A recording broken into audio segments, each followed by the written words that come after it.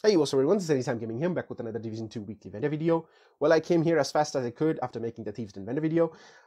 So as you can see, I'm at here White House, the White House. So let's take a look. It's actually pretty good. Something is good on sale. You will like it. You can see MP7 SMG with preservation, Allegro recharged. You can see the damage numbers there. Yeah. And this one right here, Police M4 measured extra transmission. Don't get fooled by the 492 gear score, guys. This is very high base damage weapon right here. You can see the damage numbers. It's very high. It's near max. So I would definitely recommend you guys to buy this. Measured extra is pretty good. You can change extra if you want to and put like Allegro and take full advantage of measured and Allegro at the same time with such high base damage. So that's going to be a lot of damage output, in just like half of the magazine. It was pretty good. So that's a lot of burst damage at the top half of the magazine, which you're going to do with this measured and Allegro combo with this amount of base damage. So if you want, you can definitely buy this, and that's what I'm going to say. I mean, yes, you can always craft an M4, but sometimes it doesn't, craft the thing you want, like not with the perfect talents or base damage is lower. Sometimes you get unlucky, so it's here. A ready-made weapon is on sale, so you should definitely buy this and use it. That's what I'm going to say. Until you were able to craft the maxed, or near max, or whatever M4 you want. Next, we have a 93R pistol with Ranger, Distance, and Rooted. And then we have F11 Tactical Backpack with 2.5% weapon damage, 12,416 armor, 6% crit damage, hardened, restorative. And then we have Petrov Defense Group Vest with 447 skill power, 4.5% crit damage, 8% crit chance, 2.5% weapon damage, and talent is capacitive. And then we have Offensive Protocol Critical Mod, which is 1% weapon damage, 2.5% headshot damage, 3% crit chance. So this is a really nice mod. So if you want to increase your crit chance, you're having trouble increasing your crit chance, so you can just put all these mods. This will enable you to use, let's say, crit damage on your build, or health on your build, or armor in your build, instead of like, taking those attributes and putting their like crit chance there. So instead of that, you can go like, let's say for the example, like the knee pads. So instead of putting like a 9% crit chance on your knee pads, if you have these mods, like 3 of them, you get 9% crit chance from these mods anyway. So you can just put, let's say, 13%, 13.5% total armor on your knee pads, so that will increase your armor. So that's like the perfect trade-off right there.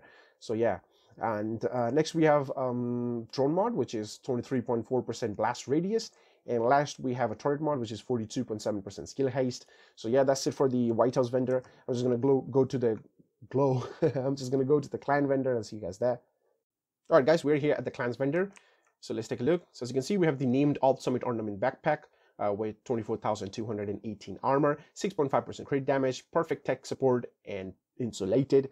So if you want, you can buy it and try it out. If you just, you just want to use perfect tech support. Then next we have Hardware Vest with 576 skill power, 7% crit damage, 5% headshot damage, and talent is restorative. And next we have True Patriot knee pads with 6% crit chance. And then we have True Patriot gloves with 11% assault rifle damage and 3% marksman rifle damage. It's pretty good. 11% is acceptable. Yes, the max you can get is 13%.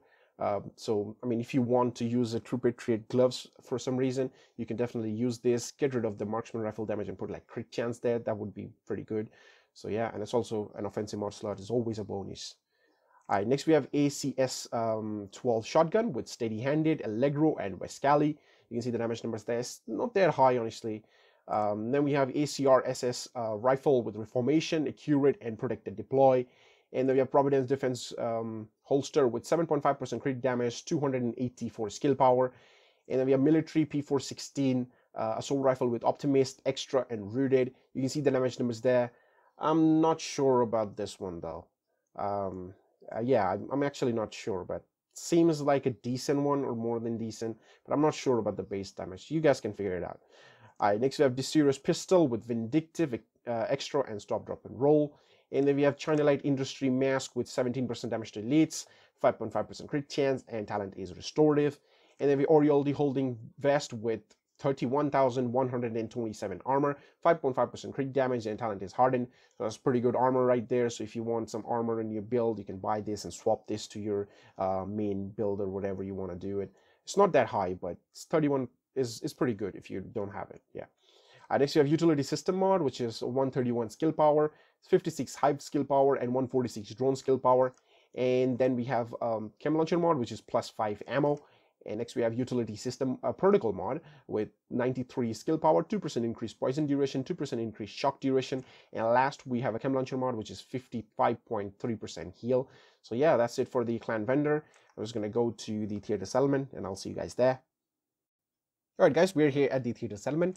So let's take a look. So as you can see, we have the Marine Super 90 shotgun with strained, stable, and cannon. And then we have Police MK17 rifle with strained, extra, and protected deploy. And then we have Orioldi Holdings gloves with 9% LMG damage, and talent is kneecap. And then we have Overlord Ornaments knee pads with 15,902 health, talent is insulated. And then we have Defensive System Mending mod, which is 5,171 armor, 2% explosive resistance, 6,142 health. And then we have Seeker Mine mod, which is 70.8% healing. And then we have Ballistic Shield mod, which is 55.3% health. And then we have Firefly mod, which is +3 max target. So yeah, that's it for the theater settlement vendor. And I'll see you guys at the campus settlement. All right, guys, we're here at the campus settlement. So let's take a look. So we have the SR1 marksman rifle with reformation, jazz hands, and rooted. And next we have MG5 LMG with measured, stable, and in rhythm. And then we have 511 tactical mask with 178 skill power, 17% skill haste, and talent is centered. And then we have Orioldi Holdings holster with 12.5% crit damage. Then we have utility system mod, which is 97 skill power, 56 turret skill power, 187 pulse skill power. And then we have chem launcher mod, which is +5 ammo. And next is hive mod, which is 22% healing. And last we have a pulse mod, which is 30.6% effective duration. So yeah, that's it for the campus settlement vendor.